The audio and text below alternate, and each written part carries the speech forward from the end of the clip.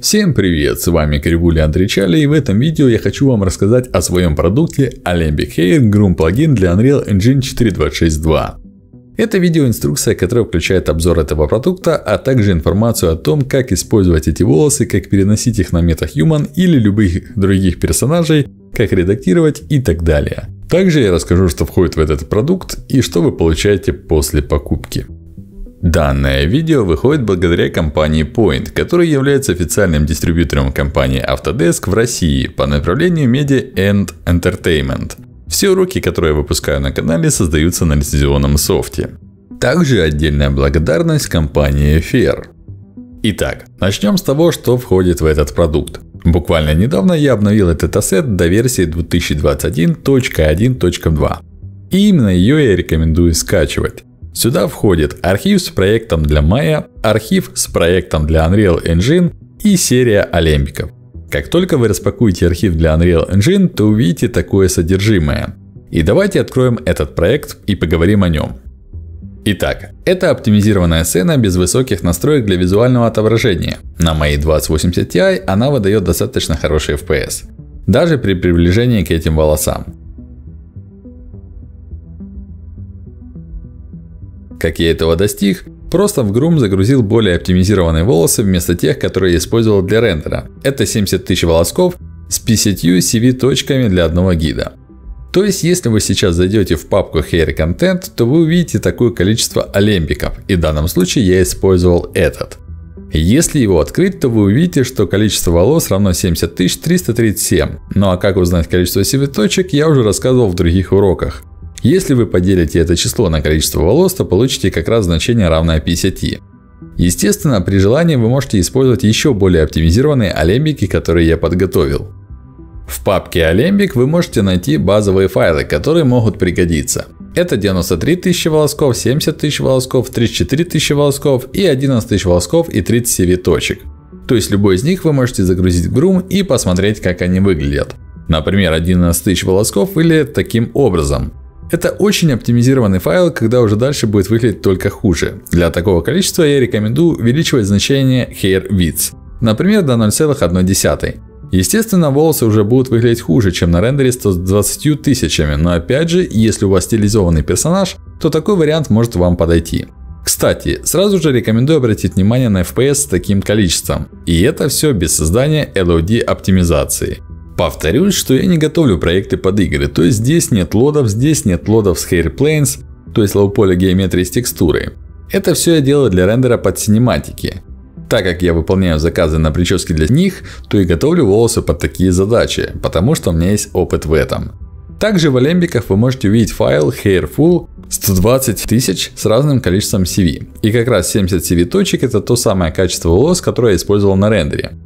То есть, если сейчас я перетяну этот файл на Groom Asset, после этого, естественно, настрою толщину волосков, которую использовал на рендере, то вы увидите ту самую прическу, которую я показывал там. Да, у нее FPS чуть-чуть ниже, чем у оптимизированных вариантов. Но, как я знаю, в синематиках 30 FPS, да даже 15 FPS это не проблема. Учитывая, что студии используют 3090 для рендера, а я вам демонстрирую работу этой сцены на 2080 Ti.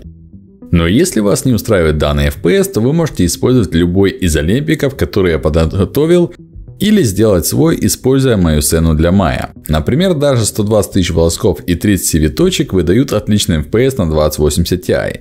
Естественно, когда в прическе используется 30 CV-точек, то присутствует ребристость при приближении.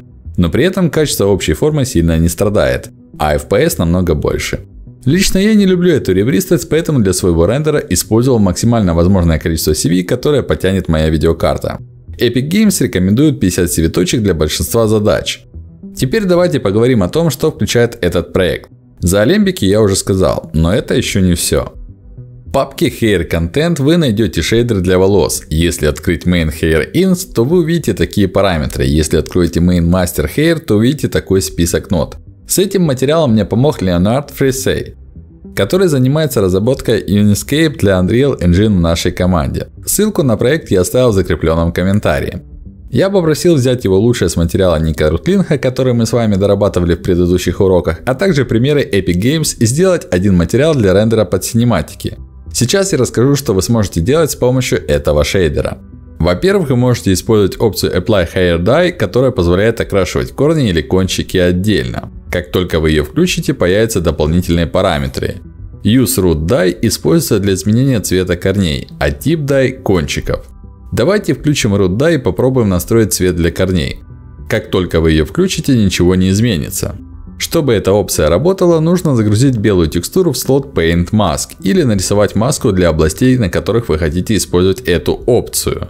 Далее с помощью параметров Dye High и Dye Percentage настраиваем уровень заливки. После чего изменяем сам цвет корней с помощью параметра Root Dye Color.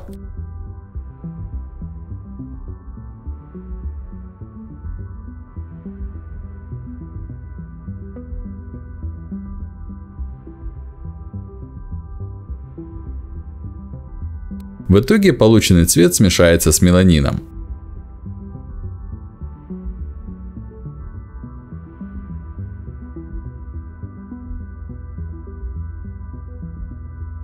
Также, если вы хотите окрасить кончики, включаем опцию Use Tip Dye. Таким образом, вы сможете выбрать цвет для них.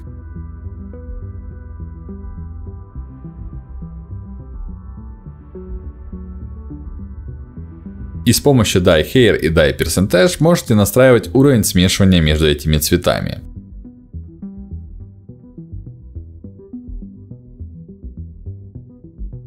Если же вы не хотите окрашивать корни, то просто выключаем Use Root Dye.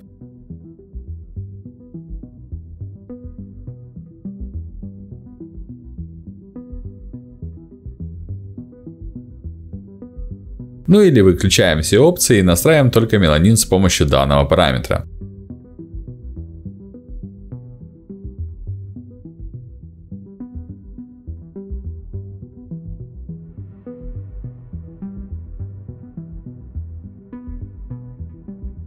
Еще мне очень нравится параметр White Amount, с помощью которого можно настроить процент седых волос. В принципе, тут много полезных параметров, которые помогут сделать рендер ваших волос более реалистичными.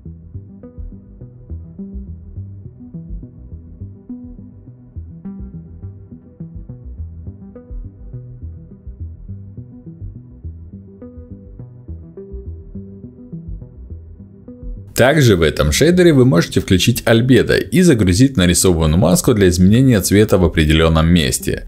То есть это еще один вариант покраски волос. Корни учитывают цвет почвы рядом с ними и применяют его ко всему пучку или отдельному волоску.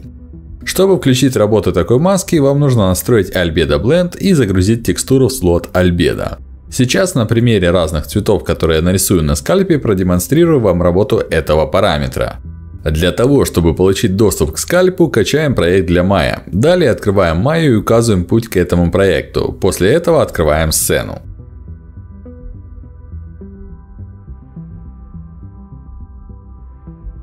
В итоге у вас откроется такая сцена. О ней мы еще поговорим. А сейчас давайте экспортируем скальп и нарисуем маску. Выбираем этот объект, переходим в слои и включаем его отображение. Далее экспортируем в OBJ формат. Покраску скальпа я буду показывать в 3D код. Для того, чтобы начать ее, выбираем режим Paint UV Muppet Mesh. Далее с помощью данной иконки импортируем скальп. В появившемся окне делаем такие настройки и нажимаем ОК.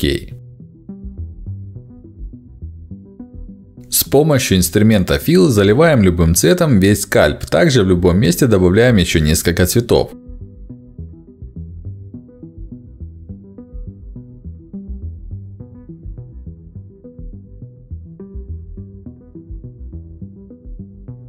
После чего с помощью меню Textures, Export Color Albedo Map экспортируем маску.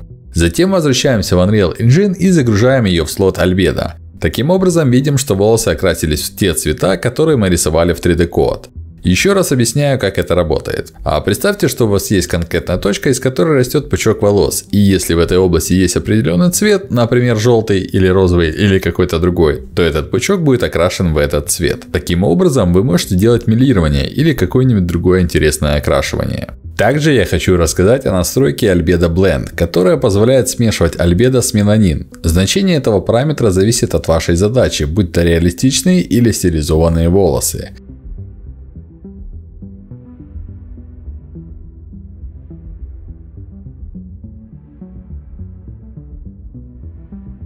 Теперь давайте поговорим о том, как покрасить какой-нибудь отдельный пучок выделенных волос в какой-нибудь цвет в Ornatrix и перенести это в Unreal с помощью еще одного параметра, который добавил Лео. Для этой задачи мы будем использовать ZWrap. Итак, если вы откроете сцену в Maya, то увидите этот Ornatrix объект. Это та самая прическа, которую вы видели на рендере. Открыв настройки Ornatrix, вы можете зайти в Baked Hair и посмотреть, какой процент волос отображается во viewport в данный момент. Если ввести единицу, то вы увидите 100%. Сразу же говорю, что с этим значением будьте аккуратны, так как 100% отображение волос во viewport требует мощную видеокарту. Чтобы начать работу с какой-нибудь частью и при этом видеть 100%, в Ornatrix придумали инструмент Isolation. С помощью кнопки Hide вы можете изолировать необходимую часть волос, а остальное скрыть. Удерживая Ctrl, можно скрыть те части, которые не скрылись.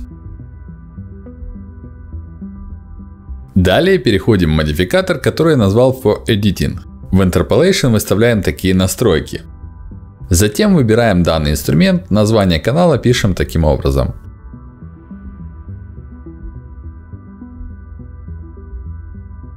Выбираем цвет, которым хотим покрасить волосы, и красим.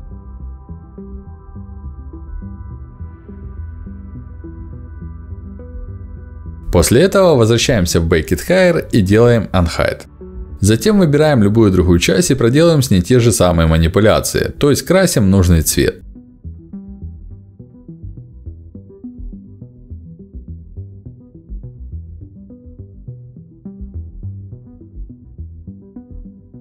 Если вы хотите работать только с выделенной частью, активируем инструмент Effect Selected Only.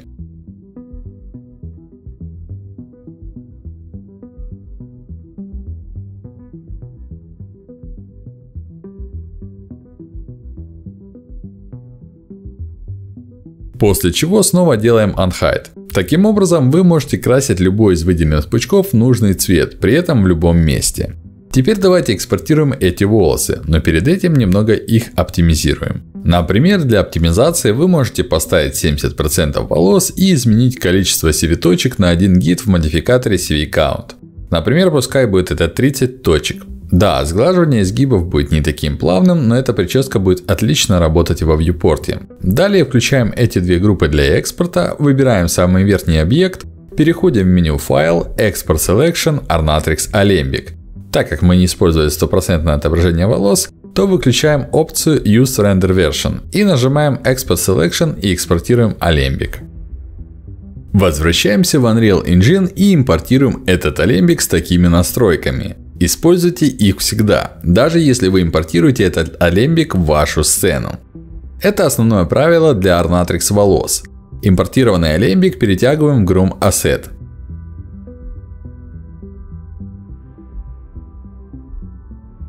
Теперь, если включить Vertex Blend на 100%, вы увидите те цвета, которые рисовали в Maya. Если же мы хотим, чтобы при этом был виден меланин, то уменьшаем значение Vertex Blend. Также вы можете смешать это все с альбедо текстурой, которую рисовали ранее. Таким образом, у вас будут покрашенные волосы, физически корректный меланин и Vertex Paint. В итоге мы с вами разобрались, какие возможности дает данный шейдер. И теперь вам, конечно же, будет интересно, как перенести эти волосы на MetaHuman персонажа. Также я думаю, что вам будет интересен мой рассказ о редактировании данной прически в Maya. Для начала давайте поговорим о том, как я делал эти алембики. То есть, если вдруг у вас возникнет желание сделать свой оптимизированный алембик из этих волос, вы будете знать, как это сделать в проекте для Maya. Итак, теперь мы наконец-то дошли до разговора о Maya проекте. Как только вы его откроете, вы уже увидите знакомый вам Manequinn и волосы. Об оптимизации Baked Hair и количество волос вы уже знаете. 100% это 120 тысяч волосков, которые я рендерил и показывал в превью этого проекта. То есть на всех рендерах, которые вы видели, это 120 тысяч волосков и 70 CV точек. Но если вы хотите получить, например, 30% от этого количества, то вводим значение равное 0,3. После оптимизации количества волос вы можете приступить к редактированию прически. Например, вы хотите расчесать какие-нибудь прядки. Для этого я добавил модификатор Edit Guides, который переименовал For Editing. Перед редактированием именно в Maya я рекомендую использовать функцию Hide вкладки Isolation модификатора Hair from Guides.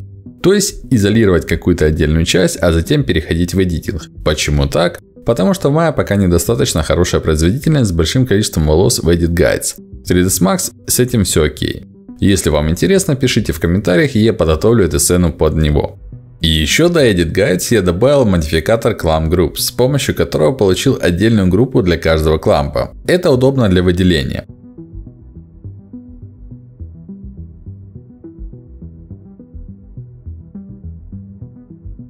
Итак, давайте я вам покажу, как редактировать прическу. Как я и сказал, сначала заходим в Backed Hair и изолируем нужную часть с помощью Hide. Если задели лишние части во время выделения, то просто скрываем их, удерживая Ctrl. В итоге у нас есть такой пучок. Переходим в Editing. Теперь, чтобы, например, выделить желтый пучок, выбираем Select by Group и кликаем на него. Таким образом, он будет выделен, и для него назначена 19 группа. Далее, например, я не хочу весь его расчесывать, а лишь какую-то часть. Для этого отключаем выделение по группам и с помощью удержания Ctrl снимаем выделение с нужной части. После этого, для того, чтобы ее расчесать, выбираем этот инструмент, делаем такие настройки и приступаем к редактированию.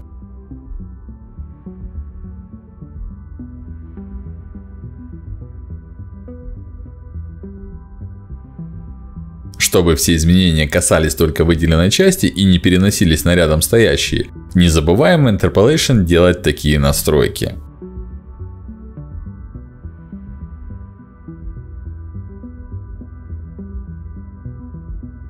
Если же вы привыкли редактировать прическу более старым методом с помощью гидов, то в Ornatrix есть инструмент фильтр, с помощью которого можно получить произвольное количество гидов из этой прически и заригить ее. Сейчас я покажу, как это сделать. Итак, возвращаемся в Backed Hair и делаем Unhide All. Далее выделяем самый верхний модификатор и делаем дубликат с помощью меню Edit Duplicate Special. В появившемся окне настраиваем все таким образом и кликаем на кнопку Duplicate Special. Благодаря этому вы получите точную копию этого объекта. Далее удаляем все модификаторы до Backed Hair. Для удобства восприятия назначаем Change Width с любыми настройками и применяем модификатор Filter Strands.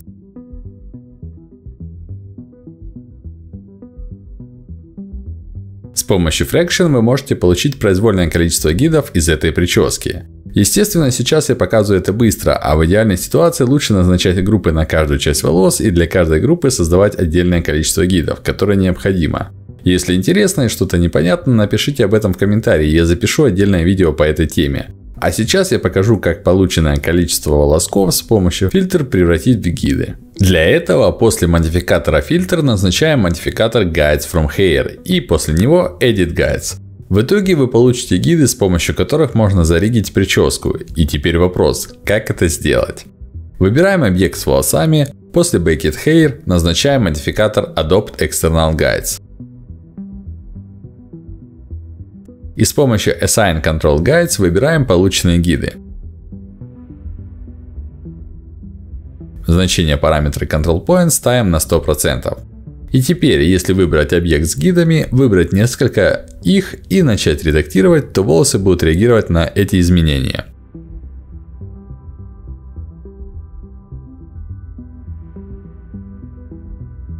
Если вам так удобнее, то можете работать с гидами, но лично мне удобнее редактировать волосы, используя новый workflow.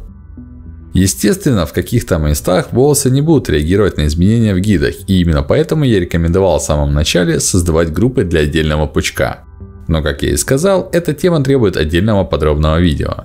Поэтому это все, что я хотел показать конкретно по этой теме. А теперь поговорим о том, как же перенести эту прическу на MetaHuman. Опять же, я не буду показывать подробный процесс переноса, так как для этого требуется очень много времени, но об основных моментах обязательно расскажу. Перенос прически я буду показывать на примере MetaHuman Vivian. Вы же можете выбирать любого персонажа или создать своего.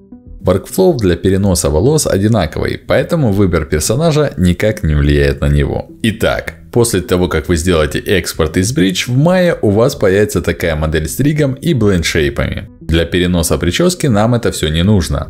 Достаточно выбрать голову и туловище, вытащить их из группы с помощью средней кнопки мыши. Далее удалить историю этих моделей и сделать Freeze and Reset Transformation. После этого экспортировать в общий формат и импортировать в сцену с прической. Далее задача состоит в том, чтобы сделать blend shape скальпа с прической на голову новой модели.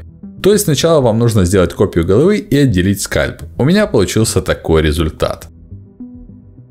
Далее вам нужно экспортировать новый скальп и старый в ZWrap. Внутри него в первую очередь импортируем старый скальп, а затем новый, чтобы у вас был такой порядок слоев.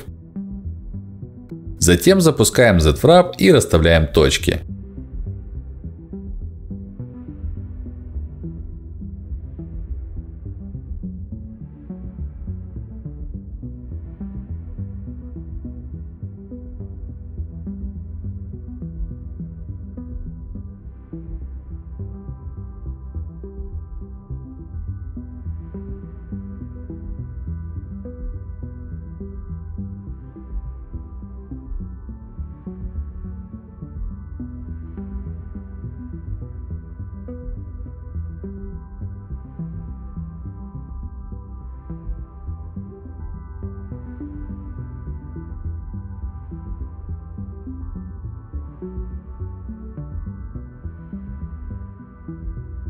После чего с помощью wrapping делаем wrap скальпа.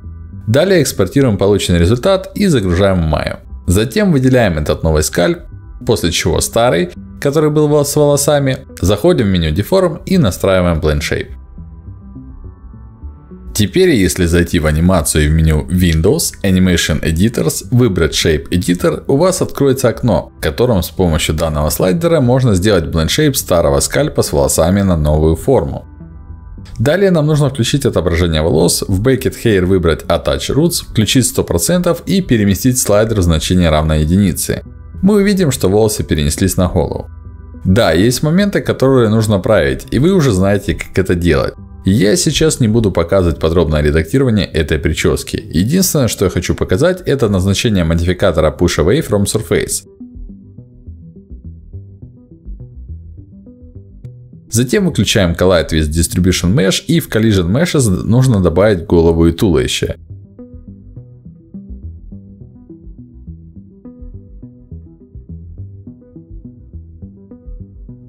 Таким образом, Ornatrix вытолкнет все влезшие волосы, и все, что вам остается, это отредактировать прическу теми способами, которые я показывал в начале. То есть нажимаем правой кнопкой мыши и выбираем Collapse Up to Hair, чтобы запечь все действия. Затем в Baked Hair нажимаем Attach Roots, включаем 100% отображение волос. После этого назначаем Edit Guides. С помощью Hide в Baked Guides изолируем ту часть, с которой хотим поработать, и приступаем к редактированию. В общем, я думаю, вы поняли весь процесс. Я не буду сейчас заниматься редактированием и покажу вам следующий этап без него. То есть, когда вы уже довольны результатом и все отредактировали, после Edit Guides назначаем модификатор Detail, чтобы настроить количество CV точек для одного гида. Я думаю, что для примера будет достаточно 30. После чего включаем два этих модификатора и экспортируем прическу в Ornatrix Alembic. Активируем Use Render Version, если в настройках Baked Hair стоит 100%. Если же вы хотите оптимизировать до 70%, то выключаем эту опцию и экспортируем данную прическу. Далее с помощью Quixel Bridge импортируем MetaHuman Vivian в Unreal Engine. То есть открываем мой проект, включаем Megascans плагин и импортируем модель. Включаем все предложенные опции. Для этого нажимаем на кнопку Enable Missing. После чего Unreal предложит вам перезагрузку. Делаем ее и снова запускаем проект. Далее перетягиваем объект BP Vivian в сцену и в Hair загружаем экспортированный Alembic. В итоге вы увидите новую прическу, но она будет обрезана. А для того, чтобы исправить этот момент, открываем Asset BP Vivian и настраиваем Hair Clip Length. По умолчанию он равен 25, но нам нужно больше, так как у нас более длинные волосы. В данном случае это значение равно 95. Сохраняем Asset и смотрим, что получается. Единственный момент, в котором я еще не разобрался, это как убрать пересечение волос с одеждой. Этот вопрос я буду решать с Epic Games. И когда у меня будет ответ, расскажу о нем в отдельном видео. Как раз думаю, к тому моменту я полностью адаптирую эту прическу под данного персонажа. Также, если вы перетянете материал, который я подготовил, у вас будет такой же оттенок, как на моем рендере. За материал я уже рассказывал в начале видео. После этого вам также нужно будет настроить Bind. Для этого выбираем Create Binding. Target и Source Skeletal Mesh выбираем Vivian Face Mesh. Сохраняем этот ассет и его перетягиваем в Bind Asset. Затем в настройках Alembic включаем физику. Далее, чтобы волосы начали работать, вам нужно подвигать персонажа. После этого уже экспериментируем с настройками физики. Например, в данном случае, чтобы прическа сохранила свою форму, нужно поиграть с значением параметра Band Stiffness. Кстати, все настройки для физики волос можно подсмотреть в проекте MetaHuman, поэтому я не буду о них сейчас рассказывать. Я надеюсь, что вы понимаете, что это просто тест для демонстрации того, что меня просили показать покупатели. Ведь я не готовил эту модель специально под MetaHuman, а целью этого проекта было просто ассет для интерьеров или экстерьеров. Следующий этап, которым я хочу заняться, это разобраться с тем, как подготовить эти волосы для коллизии с рубашкой и решить другие моменты. Так что займусь подготовкой полноценного сета, готового к применению с любым персонажем из MetaHuman. И уже тогда подготовлю отдельное видео по этой теме. Сначала нужно решить очень много вопросов с Epic Games. Ну и естественно нормально расчесать волосы и адаптировать под эту голову. Это все, что я хотел показать в этом видеообзоре и инструкции. Благодарю за просмотр и желаю хорошего настроения.